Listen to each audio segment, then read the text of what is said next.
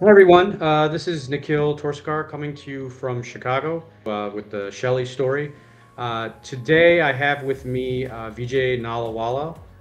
He is the founder of Bipolar India, and I will tell you a little bit more about his background. He is a commerce graduate majoring in financial accountancy. Vijay has been an entrepreneur for over 3 decades. His lived experience with bipolar disorder became the inspiration for him to extend outreach to community. Founded by Vijay in May of 2013, Bipolar India is a unique hybrid online and offline model, which now has over 600 members pan India. Vijay penned down his journey of recovery, and his book, Bipolar's Journey From Torment to Fulfillment, was published globally in 2015. Bipolar India has launched a pioneering initiative in August 2020 called Let'sWalkTogether.org. Conceptualized and founded by him, it is focused on livelihoods for persons with mental health conditions and has been supported by the finest thought leaders and organizations from the mental health and policy domain. Vijay has been invited as speaker at important seminars and conferences on mental health and has appeared on numerous webinars, podcasts, and video films. He's passionate about his fitness and loves writing, music, photography, and travel. So Vijay, welcome. Thank you so much for joining us, and I appreciate it. Thank you so much for having me on this platform, Nikhil. Yeah, it's my pleasure. So I wanted to tell the audience a little bit about sort of what led to this conversation. So as you may know, my wife Shelly and I we've written a book about our journeys with mental health, some of the highs and the lows. It's really intended to offer hope to people out there who are either suffering from bipolar disorder or have a loved one who is suffering from the illness.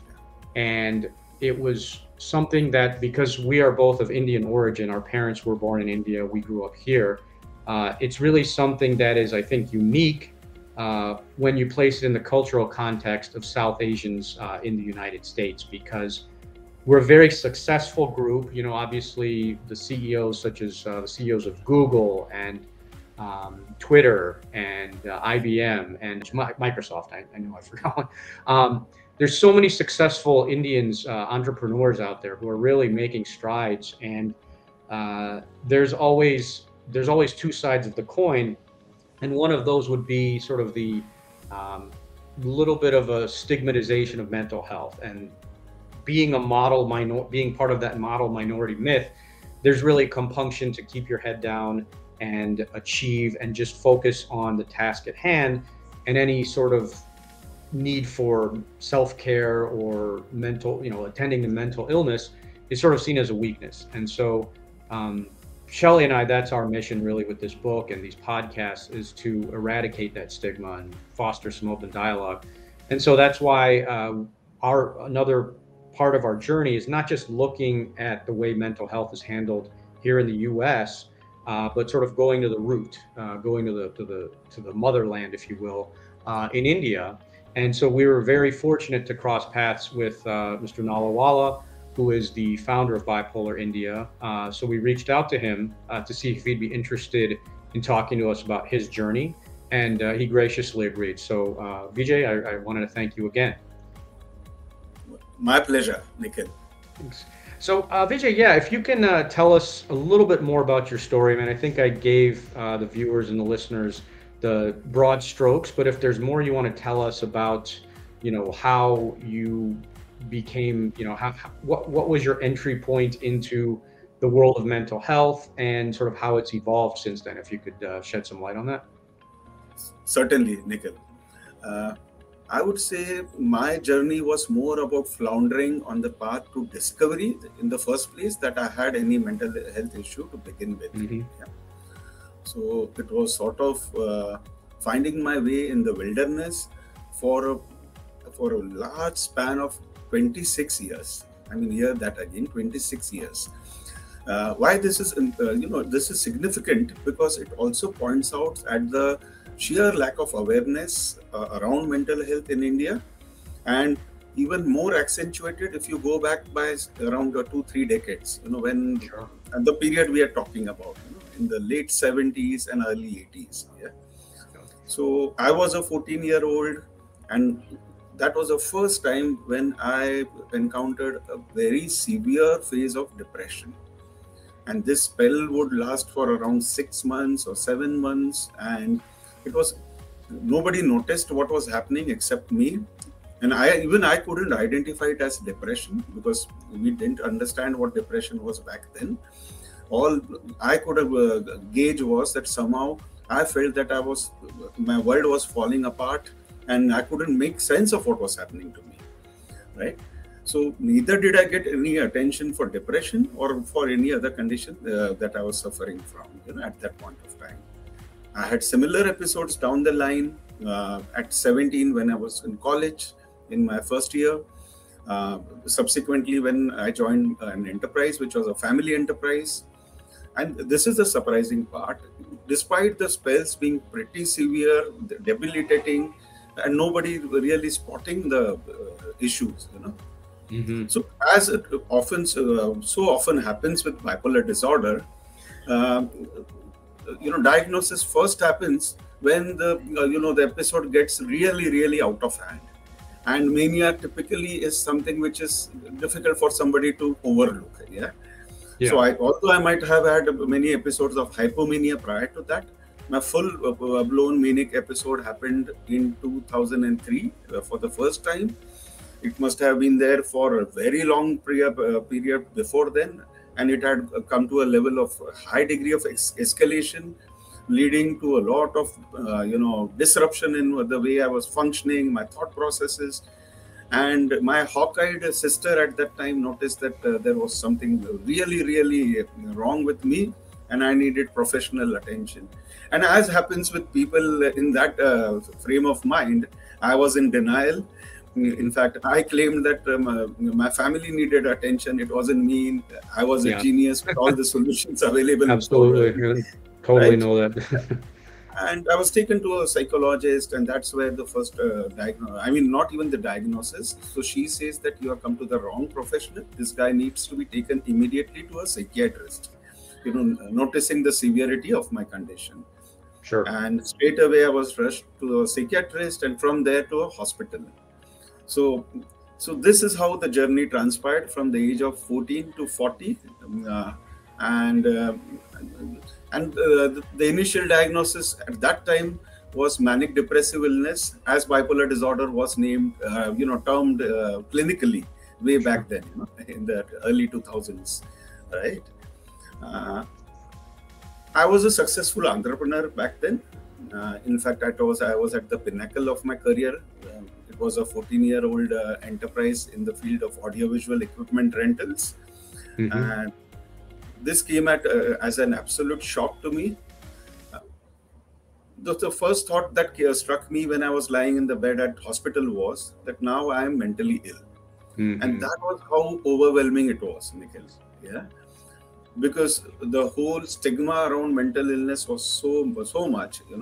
So the immediate thoughts were very negative and sort of crushing.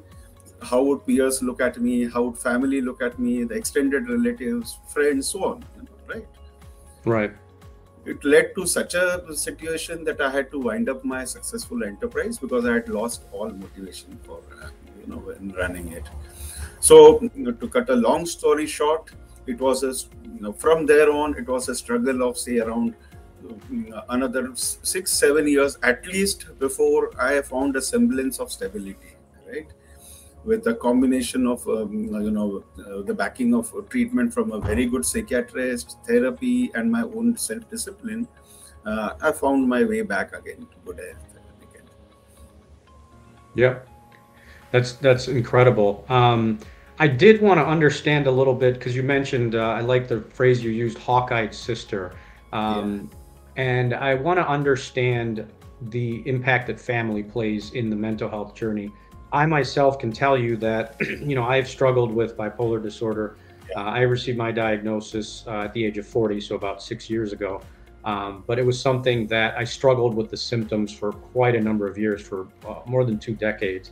Yeah. And I had family that I think initially it was something I don't know, they either were aware of it and didn't want to acknowledge it, or they couldn't see it.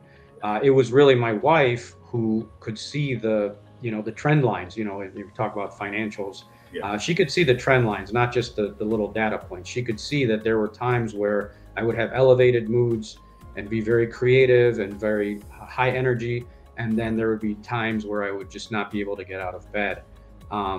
And so she was the one who, even though we went through a very acrimonious separation, she was the one who did force me to face my demons and get treatment. So I'm bringing that up because it's the role of family is so important, because you really need people who can understand the entire person, not just sort of what the patient is presenting with at the time of their appointment. So I want to understand, in your experience and also just in India in general, um, how does family play into mental health in with regards to India specifically? And I ask that question also because India and the US have a lot of differences, obviously. And I'd say one of the primary ones is just the role of family, in that, as you and I talked about before, uh, families are very close knit in India. And a lot of times, there's people who go off on their own in the US, whereas they're very close knit in India. And so that can either be good in that, there's more awareness, but they can also be bad because there's a need to keep up appearances. So can you shed a little bit of light of sort of what the role of family plays in mental health in Sure. India, good and bad, in your experience? Sure.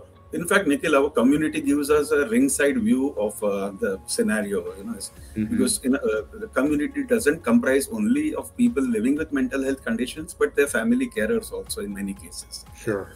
So we understand their viewpoints and challenges as well.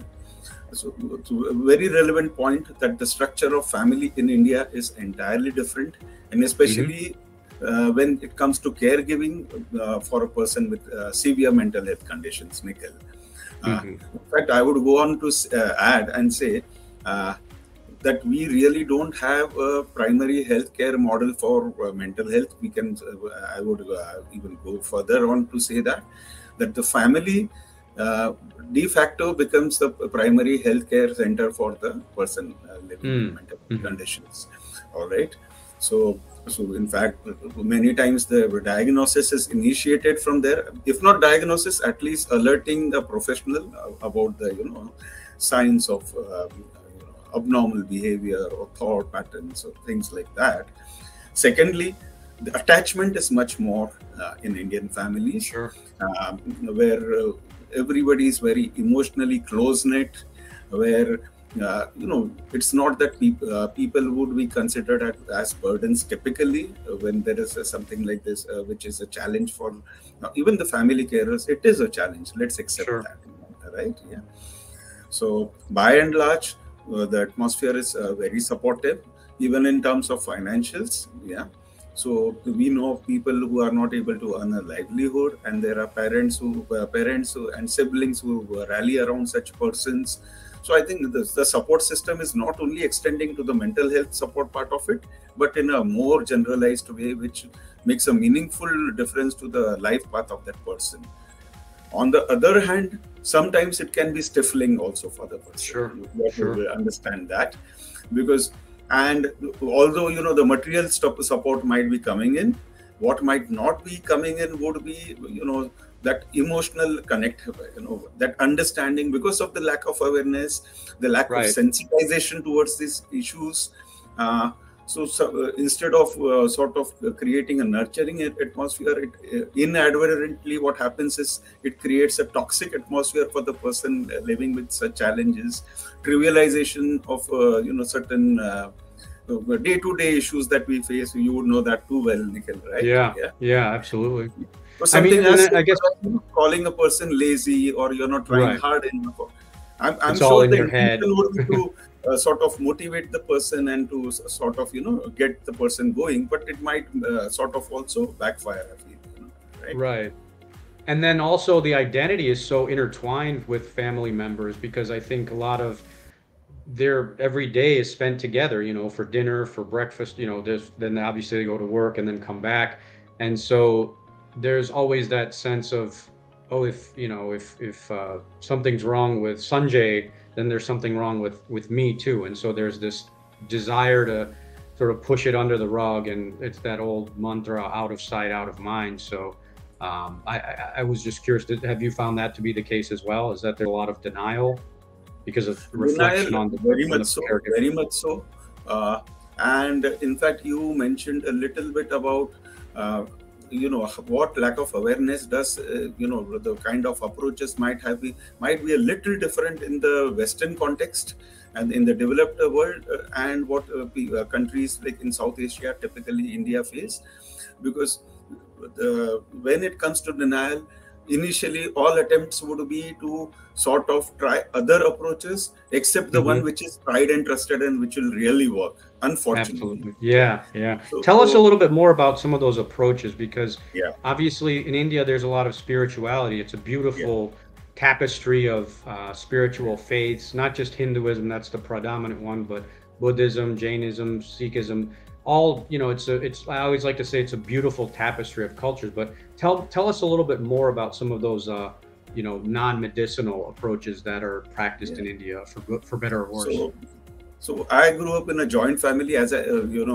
my parents were separated when I was just 5, and Mm, I was brought up by my maternal uncle and my maternal grandparents. And our family had a lot of deep rooted spiritual sort of upbringing, and those mm, beliefs which came along with it.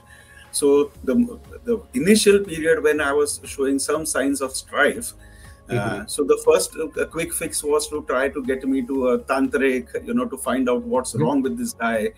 So the initial thought was there was something wrong with needed to be fixed, at a spiritual level, mhm. rather than look at any possible clinical solutions. Yeah. Right. Biochemical So, issues. so Yeah. I remember, so I remember me being taken to temples also, and behind my back, people discussions happening, astrologers being consulted about Mm, what could be the fix for me. And I don't blame, blame these people at all.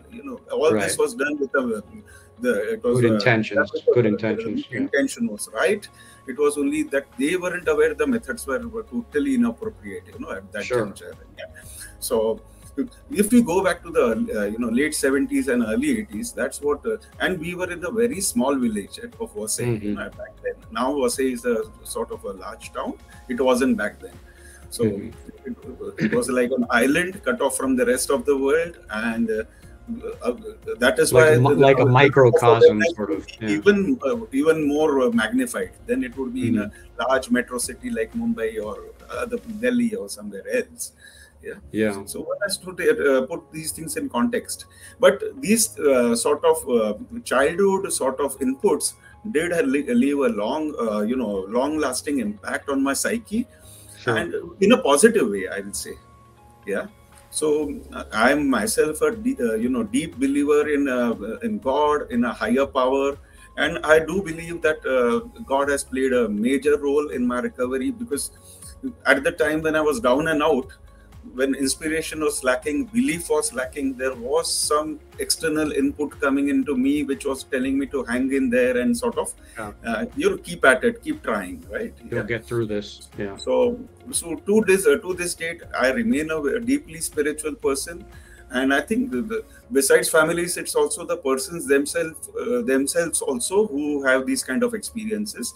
And another aspect about bipolar disorder especially is sometimes our experiences and sort of what would you say, the way we look at spirituality could be a bit exaggerated and dramatized, Hmm. and due to the sort of cognitive distortions we could face at particularly vulnerable moments, and it happened Sure. with me as well.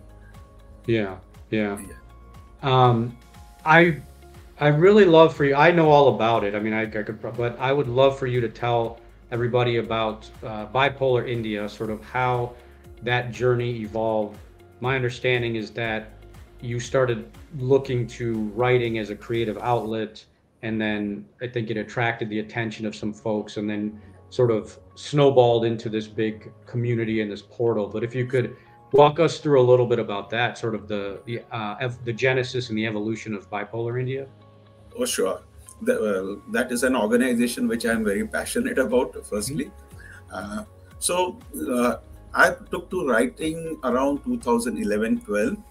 Uh, at that time, my enterprise had just been shut down a few years before that, and I was, dabbling with life insurance for around 7-8 years. Successful at that also, and somehow I felt my heart wasn't at what I was doing, and I needed some creative expression. Took to writing. I became a blogger, a pretty successful one at that also. And one of my blog posts was, it was titled "At the Crossroads of Life," Mm. and that was my coming out of a story of living with bipolar disorder and touching recovery. Yeah, Hmm. and that attracted a lot of attention because this was way back in 2012. That's exactly a decade before, a decade earlier Hmm. to this, and Right. where stories of opening up were the rarest of rare cases happening. Yeah, Yeah. Yeah. uh, especially for conditions which were as severe as schizophrenia or bipolar disorder. It would be Right. very rare, I would say.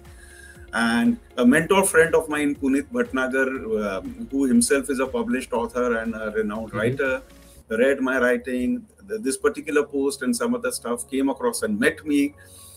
uh, he tried to understand where I was coming from and what is that I wanted to communicate to society. Hmm. And he felt that this needed to be taken to one step further than Hmm. just a blog or just a group on Facebook or something. Right. Therefore, even the coinage of the term bipolar India was his brainwave. Right. Right, Nikhil? It's a great Let me name. give credit to him. Yeah. Yeah. And the vision that there was a need for a community in that era of darkness where there was no conversation happening at all. All right. Right. So imagine a guy with no direct connect with mental health coming in and telling me, look, there is a dire need for this to happen. Yeah. Yeah. So I So hesitated. Mr. Bhatnagar, he had because you mentioned, yeah, he's like branding expert or storytelling, That's but right. he also has a lot of expertise and exposure in mental health or He has uh, very little exposure to mental okay. health, Okay. only ability to grasp what is possible. He is a Oh, sure, visionary, sure. and Visionary. Yeah. I don't Yeah. know. Yeah, he has this ability to knack the knack to find out what is what is this person's specific ability which would click big time. What is the Hmm. need of society at large, and how to connect the dots. I see. I see. And that it's not only in my case; it's happened elsewhere also. I've noticed big successes and breakthroughs happening, Nikhil. So Yeah. he, in fact, registered the domain name for me, and created a dummy website for me to sort of operate from, Hmm. and that's how it started rolling. So in May 2013, our first blog post on the site came up. Initially, the thought was to just create awareness because even that was a big necessity, no questions about it, right? Right. So, Right. so the objective was to create awareness around what bipolar disorder was, more people to engage with us, to sort of initiate conversations. Even Hmm. that didn't happen initially to our satisfaction. In fact, most of the traffic we got was from the US and the Europe, which was I counterproductive, think I read where that. there Yeah. was adequate awareness. So it took a couple of years for the Was it floodgates. mostly folks? Was it mostly folks like myself who like were in the States growing up and they were struggling with the cultural aspect of it and they wanted to get some insight in that? Is that kind of what the flavor of the most of the people who were interested in at the time? Very true, very Mm, true. And okay. but that wasn't meeting our objectives, was it? I mean, we Sure. needed to connect with our home audience where there was lack of Right. awareness. So after a couple of years, with constant effort, sort of publicizing this on social media, gradually we created a base. And the most encouraging part was conversations began happening in the form of comments and discussions on Hmm. the platform itself. And Yeah. the most heartwarming part was people opening up, Hmm. which was a big victory way back then. If you can, look at it in perspective, opening up Yeah. about mental health conditions in public domain takes some doing, and that breakthrough was achieved in say around in the period of 2015 or so thereabouts. Yeah. And So essentially, at that time, we were still online, community based mainly on the portal, and then some interaction happening on social media. Mm-hmm. The breakthrough happened when 5 years ago we started our offline peer support meets, Mm-hmm. in Mumbai. So what began as a meet one fine Sunday in the morning in a suburb of Mumbai became a monthly affair since then. All right, and then that mushroomed to a few other cities in India as well. Right, and we have been doing the offline conferences as well, the World Bipolar Day conventions since 2016 on March 30th, as you know, that's when World Bipolar Day falls. Right. Right. So we are the first entity to hold a World Bipolar Day conference in India on that scale. So it was a pan-India conference with participants coming in from all the far corners of the country. Mm-hmm. That set us, set us rolling, and the community kept growing in size. And what we realized is that in between the meets, then the people were left without anybody to handhold them or to sort of support them in their need. Continuity. Yeah. So we connected everybody through a Telegram-based group, right? Mm-hmm. And this is how our community expanded to a pan-India base, and now we have got some 600 members across various groups, with diverse interests. And it's throughout the entire country then. What began with bipolar disorder as the core issue that we would be discussing has now expanded to generally all mental health conditions. So it is not limited to bipolar disorder anymore. But although because of the branding which has happened over the years, primarily the people driven to our community remain those with bipolar disorder. Bipolar disorder. Yeah. Yeah. And by the way, now our community, what was founded in 2013, so we'll be completing our 9th year now in May, and our organization is in the process of being registered as a charitable trust. So we'll be a non-profit with recognition to scale up our activities, increase our outreach to our community as well, Nikhil. And in that direction, let me add something here. Sure. Bipolar India in August 2020 has launched an initiative which is breaking in its approach. It's a separate division of its, in a totally different direction, which is focused on livelihoods for persons with mental illness. Okay. I think this is something which is very relevant when you compare India and the US, where India doesn't have the social support that structure that US offers, where it comes to financial sustenance of a person and extended to families, of course, right? Yeah. So that's Let's Walk Together. Is that what that is, or that's something else? That is right. It's known as letswalktogether.org. And we have been, very fortunate to elicit the support of the finest minds in India from the mental health and policy space and organizations also, right? That's like great. the Mariwala Health Foundation, Center for Mental Health Law and Policy, and Manorathi to begin with. Yeah. Are you partnering with any organizations in other countries, or is it primarily just focused in India? And are there any plans maybe down the road to sort of extend this beyond the borders of India?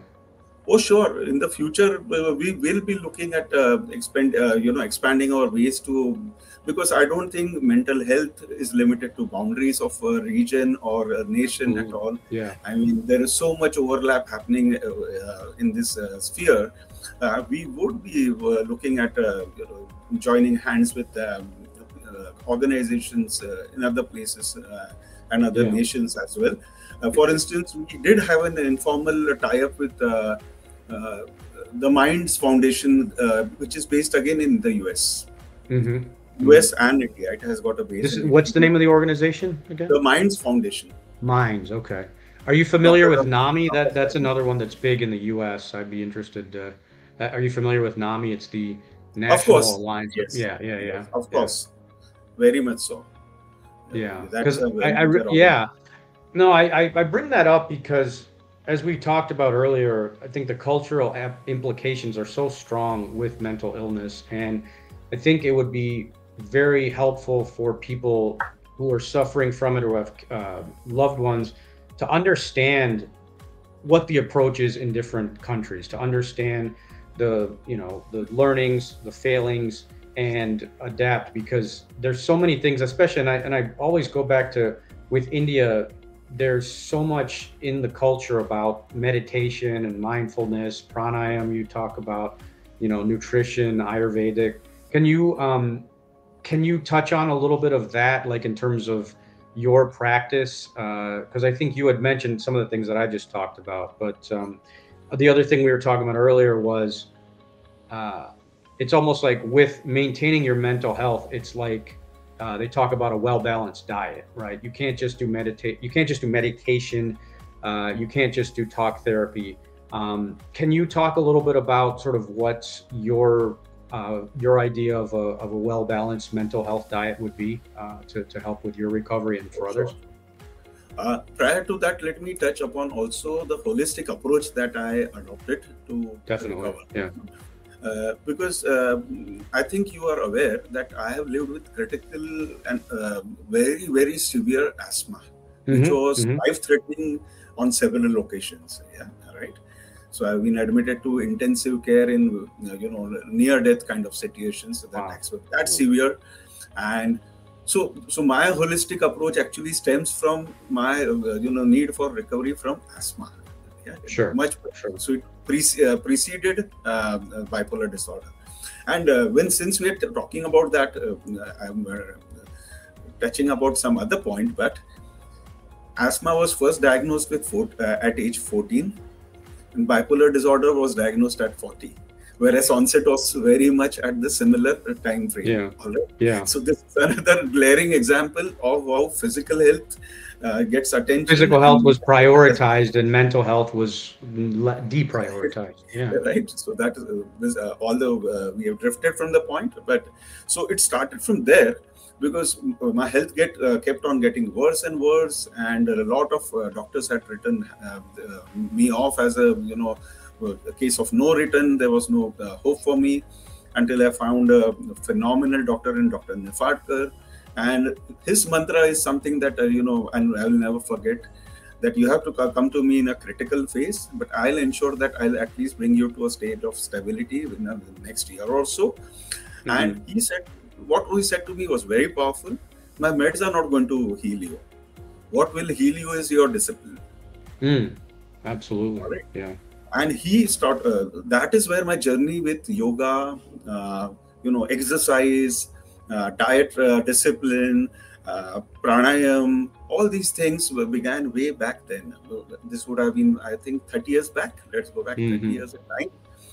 And so the initial path of discipline wasn't anything to do with bipolar disorder. It began as a template for recovery from asthma.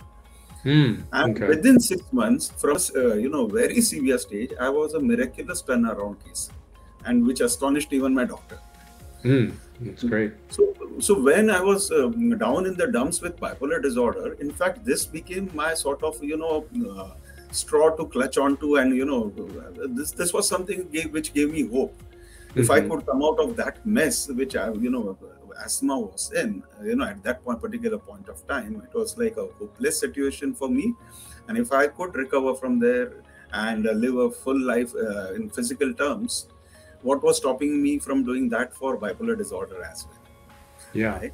So I continued doing my pranayam sessions and all that. So in fact, my typical day is like 45 in the mornings. It begins with 45 minutes of pranayam and other stretching exercises, then a 45 minutes to 1 hour of a workout, and then I head into my day, right? Yeah.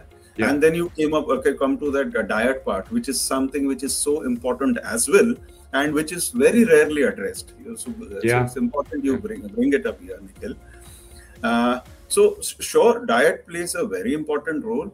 And again, I had the advantage because for asthma, there are a lot of no-nos for me.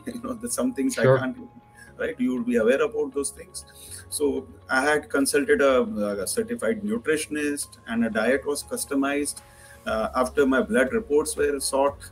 It was they sort of all my medical comorbidities were taken into account, and then Hmm. the diet was designed for me. So essentially, it is not too complex, not too fancy. Uh, because of my varied conditions, there are some vitamin deficiencies which need supplementation for sure. That is going in omega-3 supplements. And by the way, I'm a vegetarian. My only indulgence is eggs. All right, Hmm. yeah, Hmm. because of my spiritual beliefs, I'm a vegetarian. So that also leads to a little bit of imbalance in the nutrients that the body Sure. needs, right? Is that something, have you been a lifelong vegetarian, or is that something that you changed I to? no, I switched to being a vegetarian uh, in 2008. Okay. Okay. And did 2008. you notice that helped the health issues, or I switching to wouldn't being say vegetarian? so. Nothing Hmm. dramatic. And Okay. no, I wouldn't say that is that was for my own sort of conviction, spiritual, and moral ethical conviction, also about Sure. cruelty to animals, less to do with on health grounds. Yeah. Okay.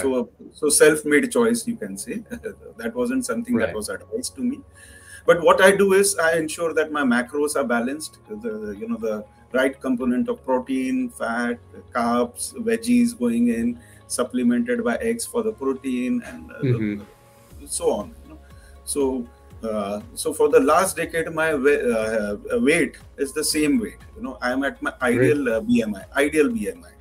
It's great. Because there is so much of complaining happening around bipolar medications leading to weight gain or whatever, right? Yeah. But I Hmm. feel we can't deny that, right? Many of the medications do cause these kind of issues. Absolutely. But Yeah. if provided we lean in, put in that effort, there is a possibility to overcome those kind of issues as Hmm. well. Yeah. Yeah. So can we step back a little? I want to talk, we touched on it a little bit, but I want to dive in a little bit more. What is your view of mental health in India currently?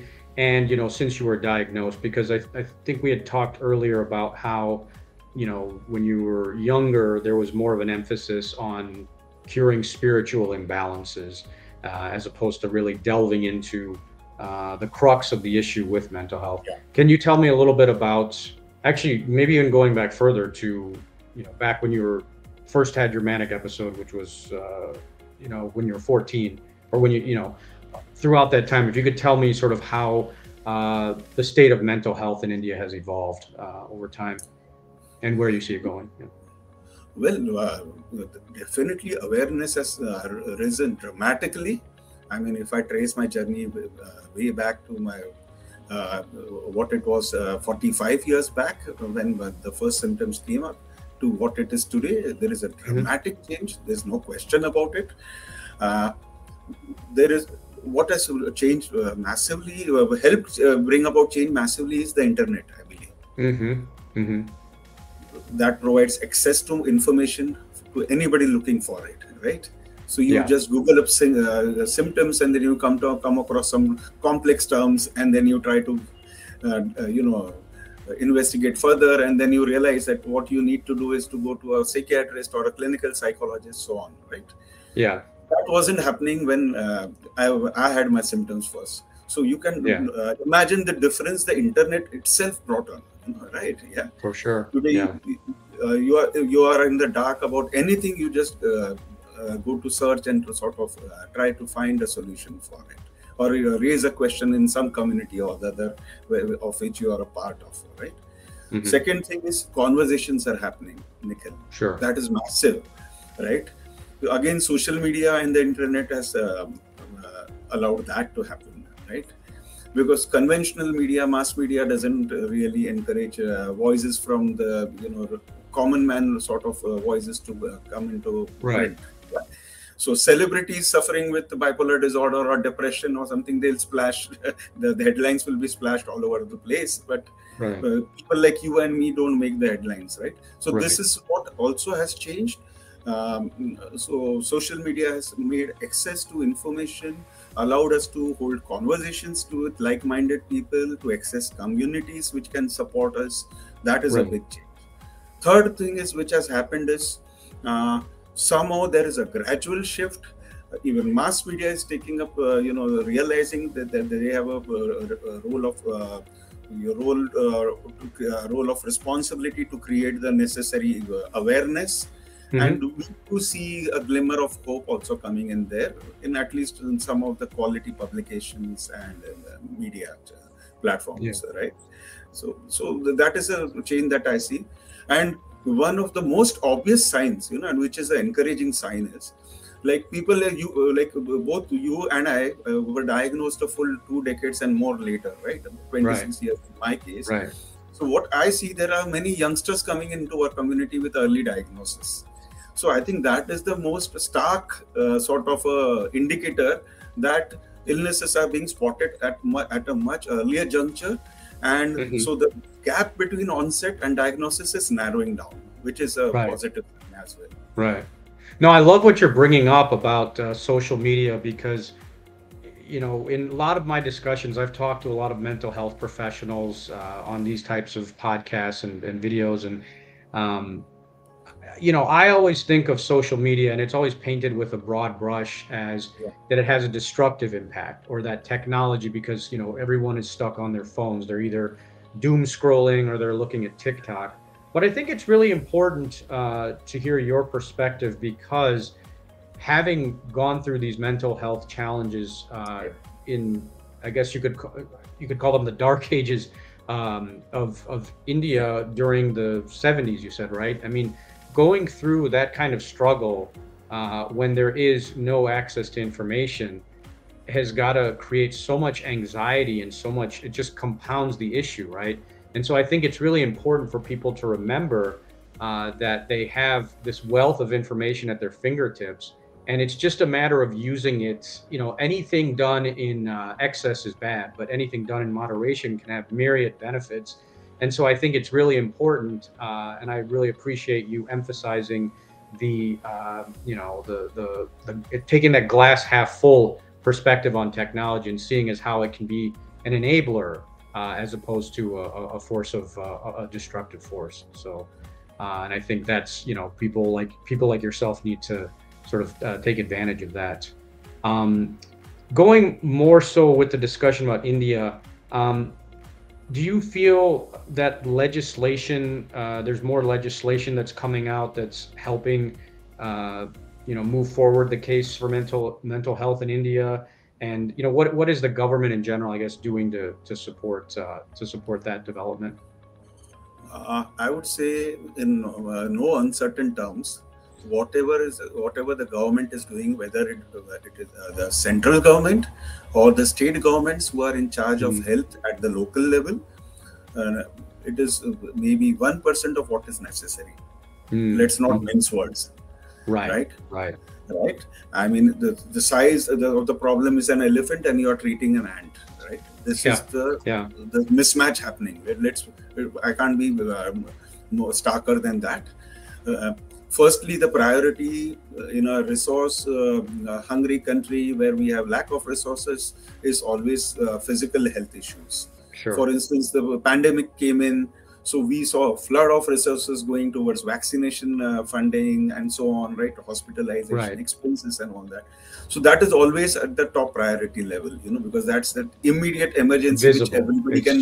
Yeah, the immediate, visibility, visible. Right, right, right. visibility is there, and they don't have any choice. The governments are forced to act upon it. This is this slow burning fire which has been sort of been there in existence. People know it is there, but nobody's Hmm. doing anything about it, right? Right. So that is the agonizing part. So what is being done about mental health in India is a fraction of what needs to be done. Yeah. So that is one thing. You mentioned about the laws in place which empower us, right, Nikhil? Hmm. So we had the good fortune of having excellent legislation in the form of the Mental Health Care Act 2017. Yeah, Mm-hmm. it's a radically empowering act, and look, it's based on a rights-based approach, which puts the person with mental illness at the center of policy making. Yeah, so Hmm. everything is uh, designed with the person with mental illness in the center of keeping that person at the center of decision making process. Yeah, and Hmm. revolving the entire policy around that.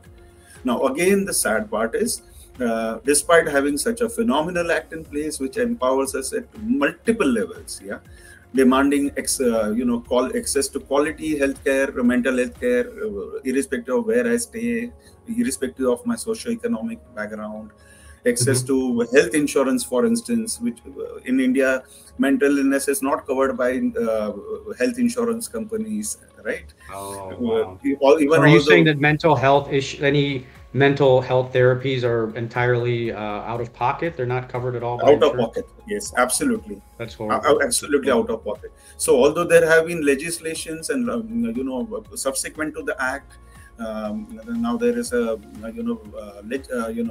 litigation pending in the Supreme Court on this very matter. uh, Implementation is lacking in this case. Yeah, So yeah, 90% of the persons with mental illness would not be getting insurance reimbursements for their claims. So that is a second glaring flaw. So, I mean, I can go endlessly about this, but the act has got so much happening in favor of families also, because ultimately, yeah. if the person with the illness is supported by the state, it takes a load of burden from the families, Sure, isn't it? Right? Yeah. sure. But that's not happening. Secondly, we have the Rights for Persons with Disabilities Act 2016, that is also empowering, and that also covers mental illness, because that is also a psychosocial disability, isn't it? Hmm. Right. Similarly, that act also brings in a lot of empowerment for us. uh, Concessions in higher educations for persons with severe disabilities, including mental health conditions, job quotas in the government sector and PSU, public sector companies in India, and so on. Uh, but still, again, there is so much more which could be done in those respects, I feel. Yeah. Do you feel like the stigmatization of mental health is getting better with time? I think because of efforts of yourself, Bipolar India, do you feel that stigmatization is still a pretty big problem, where people with mental health are sort of regarded as other? I would say, Nikhil, see, what happens is awareness touches upon only one aspect about mental health and stigma. What Hmm. awareness does is brings the problems to the fore. Hmm. Does it change perceptions? That is what is critical, I feel. Right. Stigma is, I think, totally connected to what are the perceptions, right? The stereotypes around mental illness, right? Sure. That this Sure. guy is loony, that this guy is undependable, this guy is crazy, is violent. Right. Are these are the stereotypes which come to your mind when you look at mental illness, or what? So just being aware of mental illness is not going to solve the problem, I feel, right? So Sure. what we have seen is a shift, from like you called it very appropriately, the dark era to the dark ages, to Yeah. a Yeah. period of to a space of some degree of awareness. But Hmm. that is not translating to sensitization. Sure. I think the next Sure. step from awareness needs to be sensitization. So because then that makes it a human experience, So although you are aware about a condition, how are you going to relate to a person who's living with this condition? How are you going Right. to engage with the language we use, for instance? Yeah. How Yeah. important is language, right? Yeah. For sure. So till this date, mass media, the way things are depicted in popular Bollywood cinema, for instance, they are very derogatory to the persons with mental illness, uh, disrespectful, and they perpetuate the stereotypes around mental illness. In Yeah. general, what are the way people react to mental illness? I don't think the shift has been dramatic enough to say that the stigma has vanished into thin air. And I'm Hmm. connected to people all over the globe who are living with conditions and heading organizations, and I guess it's a bit of the same some everywhere else. Yeah. It's a question of the way degrees, isn't it? Yeah, it could Yeah. be a little bit more in one kind of country. It could be a little bit lesser in some other country. We still haven't reached a level where mental health conditions are easily accepted in society. No, we haven't Yeah. come. I mean, it's interesting because you mentioned about movies and things. I'd like to understand a little bit better because, Bollywood obviously plays such an outsized impact on Indian culture. People, Yeah. the film stars are regarded as gods, really. But in the US, and that's something that Shelly, my wife, and I are working on, this book and a movie about sort of telling our story, just so that there's less stigma, especially for our demographic. I'd Right. like to understand a little bit more about how Bollywood and, the film industry, entertainment industry in general in India, um, how have they been handling portrayals of mental health? How do you feel that's evolved? Has it gotten better or worse, or is it about the same in terms of, Uh, negative portrayals of mental health? there would be the exceptions who are making diligent efforts to come across authentic portrayals, but that they remain exceptions. By and Hmm. large, popular cinema, and that is what is gets carried across to the millions of Indians. Yeah? And that is Sure. where the communication needs to be sensitized, not to the people who are already at a higher degree of awareness, right, Nikhil? Right. So there is no improvement at all. In fact, the Mm. things are horribly out of place, and the level of kind of derogatory portrayals that happen in cinema are to be seen to be believed. For Mm. instance, a person with schizophrenia, I mean, his entire criminal background or a violent background would be attributed to his illness, so, right? Hmm. Without any Hmm. disclaimer or anything in the movie at any stage to point out that this is not the typical sort of a symptom that the illness Yeah. brings out. That's just one example I'm citing here, right? Yeah. Even the sort of the behavioral patterns are all exaggerated in the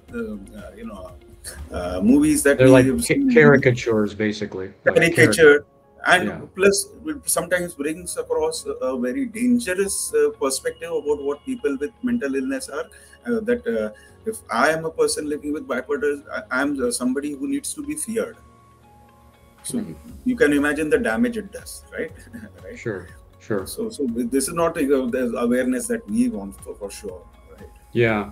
No, because that's what Shelley and I were pondering this thought of what kind of reception would our book and movie get in India because of uh, the just how far India has to go. I mean, in terms of their attitudes towards mental health, like you talked about, just it seems like there's still a lot of ignorance. There's still a lot of negative carryover opinions and views that need to be addressed. I think in a big way, and that's obviously what you guys are doing with Bipolar India. Um, any were there any? Can you talk a little bit more about some of the? You mentioned Mr. Bhatnagar. You mentioned. Can you talk a little bit more about maybe some other folks that you're working with in this arena that or that you're aligning with to help affect change, and also some organizations. I think I saw this great interview you did with I think it's the Samabad Foundation. Is that? And then I think there's White Swan. Maybe if you could talk about people and then organizations that you feel have really helped the cause. Sure, sure. In fact, I've been mentored throughout my journey by stalwarts. And before I go to the people who are currently collaborating with me, I mentioned Hmm. about Puneet Bhatnagar. And right in the US, in Rochester, I had a fantastic mentor in Jennifer Sertle, who Hmm. was a coach to me, a strategy designer for me in a crucial part of my journey when Bipolar India was in its recent stage, when I was sort of constructing the story for my book. So she helped me create my world, from afresh at that point Sure. of time. Dr. Amit Nagpal, who was my branding and storytelling coach, he's been a stellar support for me in the initial phase of my journey. And now, Right. when we are sort of firmly established in the mental health space, in the outreach domain, uh, I've been fortunate to be sort of supported by stalwarts such as Amrit Bakshi ji, who is one of the finest mental health, activists in India that you would ever come across. An 80-year-old with the energy of a teenager, Hmm. right? Yeah, and who's been in this field for decades and done remarkable work. Dr. Soumitra Pathare of CMHLP, the Center for Mental Health Law and Policy, who I discussed earlier. They are supporting us in our livelihoods initiative, Nikhil, right? Hmm. He was instrumental in the drafting of the Mental Health Care Act. One of the persons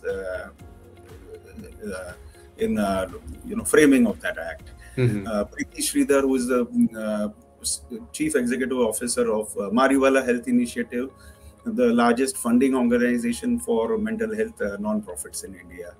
And several others. Tasneem Raja of Tata Trusts, all right, she heads the mental health vertical there. Yeah.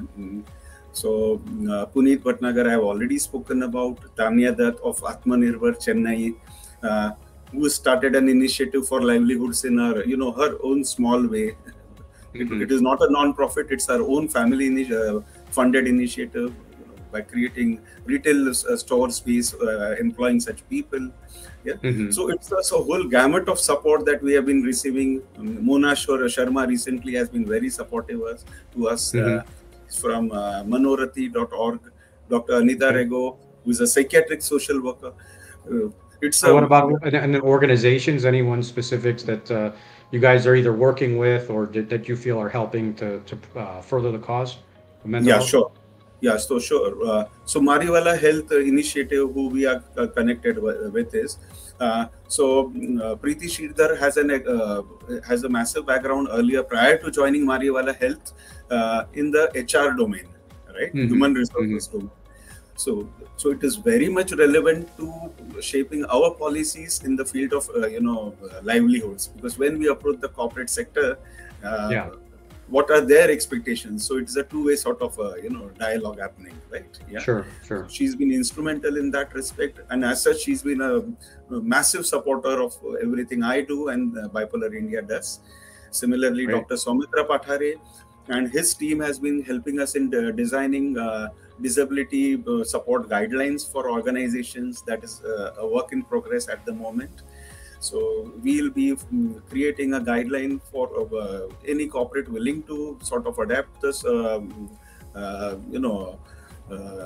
procedures in their workplaces to. They are based on the theme of what is reasonable accommodations for persons with mental health conditions, Sure. right? So if I have a mobility problem, I will need some sort of an adjustment to be done at my workplace. Right. What happens is in the mental health domain, there is no such, because of lack of visibility of the problem, there is no adjustment currently, at least in India. I'm not aware of the situation overseas, but there's no such clearly defined atmosphere or environment at the workplace, right? Right. So these are the kind of policies CMHLP is helping us frame up and present to organizations. We have some of the finest mentors from within our community who are part of the leadership team, because we believe charity begins at home. We need to empower our own community first. So all of us are from lived experience background and happen to have stellar success backgrounds in their own career domains. Right? That's so important to have mentors and positive people that you can look to, and like yourself included, who can have healthy, happy, productive lives despite managing this illness. So that's so vitally important. Definitely. What's next for you, for Bipolar India? Sort of where do you see this going from here? Once our organization is formalized as a charitable trust, which is so important in the getting things orderly, getting the credibility that the organization structure brings along with it.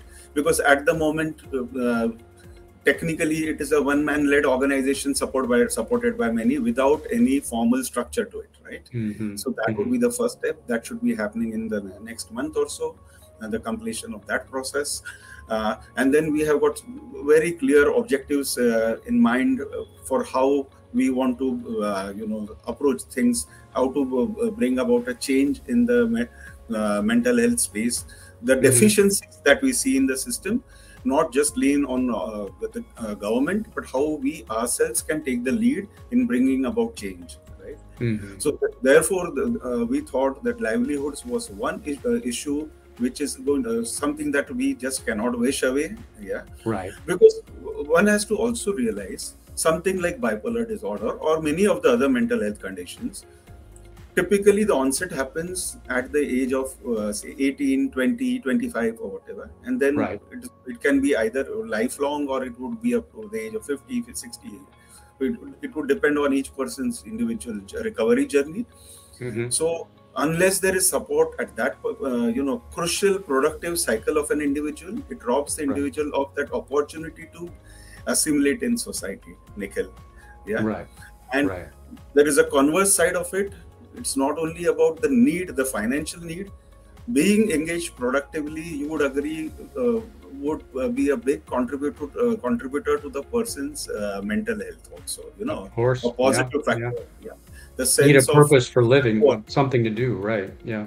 the sense of self-worth, being, the structure that work brings along, so all these things, right? So there is Yeah. research that backs it, that people who are already engaged productively despite their conditions fare much better than those who do not get such opportunities at workplaces Right. and livelihoods. Right. Right. So that is one initiative. The other aspect that we would definitely want to touch upon is my own journey has been based on a holistic approach to healing, Nikhil. Hmm. And Hmm. we too want to ensure that anybody wanting to pursue that path uh, gets all the kind of resources at a reasonable cost, or if possible at zero cost when there is no feasibility to pay the fees, right? Even Right. that happens at certain times. So for instance, we have a panelist with us from the yoga domain who is an expert there. Oh, We have a great. panelist coming in, she's a gold medalist in nutrition, yeah, and has got a lot of expertise in how mental health and nutrition are interlinked, right? Yeah. So, Yeah. so to bring in all these elements and to ensure that lives of people become a little bit smoother than they are today, right? Yeah. Yeah. So, and of course, doing a lot of advocacy to ensure that we keep talking about that policies are there, but implementation isn't happening. I think Right. we stakeholders need to sort of put in the maximum effort to get ensure that this is done, right? Hmm. Yeah. Because Yeah. at the end of the day, they affect the lack of implementation affects us more than anybody else. Is there anything else you want to cover for the audience? Sure, Nikhil. Just want to end something. When we feel we are down and out, sometimes there is a message of hope coming across from somewhere. That is what we hang on to. Uh, Hmm. so, if you are going through a mental health crisis at this moment, or somebody in your family or your immediate friends who are struggling, uh, more times than not, there is a way out of it, right? uh, all you need to do is seek help from a good, competent psychiatrist, a good therapist. Seeking out communities like help also help. Is very beneficial. Let me add that. I think this is Hmm. something we need to highlight. So I would just like to end this with by saying this, Nikhil. Uh, when I was a 14-year-old, I felt absolutely alone, absolutely in the dark, not having the foggiest of idea of what was happening to me. Hmm. Today we have the opportunity to connect with the outside world. There's no need to feel that you're absolutely alone in your struggle. If you are in a deep stage of mental health struggle, or somebody who's going through this phase at the moment, be it in your family or in your immediate friends, remember that it is possible to overcome mental health conditions, no matter how severe they seem at that point of time. With the due diligence, one can recover from these conditions in most of the cases, right? And now there is a lot of help available to us in the form of peer support communities, just like we offer it to our community. And the internet is smashing boundaries, so you can reach out to cross country. If your local area doesn't give you support, you can reach out to some other community which can lend you support. And I would just like to add how important the role of community is when it is led by peers. When the lived experience comes together, stories resonate, it creates a powerful force, right? One stellar example is Bipolar India was founded in 2013. It really found its feet in, say, around 2015. Hmm. Since then, that has been the most stable phase of my life. So if people feel I've given a lot to the community, I've received a lot as well, right? Sure. So the community has nurtured me to this extent, and I believe that it has played a huge role in my recovery as well. So I'm thankful to the people who are part of the whole community. They make it happen. It's not about just me as an individual, right? Yep. Yeah. Absolutely. Absolutely. Well, thanks so much, Vijay. It was amazing talking to you, and I really appreciate all you've done. And I would like to add, if there's any way, how can people get a hold of you, and if they are interested in learning more and maybe getting involved with Bipolar India and the work you're doing? Well, the contact us form on Bipolar India. That is the easiest way of getting in touch with me. I Hmm. guess, Nikhil, that's how we connected as well, if I'm not Yeah. mistaken. Yeah. Right? The beauty of the So, internet. Yeah. bipolarindia.com is our URL. And on that, we'll be shortly updating the information of all our other initiatives linked to the parent entity. Yeah, let's walk together.org and so on and so forth. So, but from there on, you will get all the other information related to me, the organization, and how to join our community also, if you wish to be a part of the peer support groups that we run. Perfect. Okay. Thanks so much, Vijay. This was a great pleasure talking to you.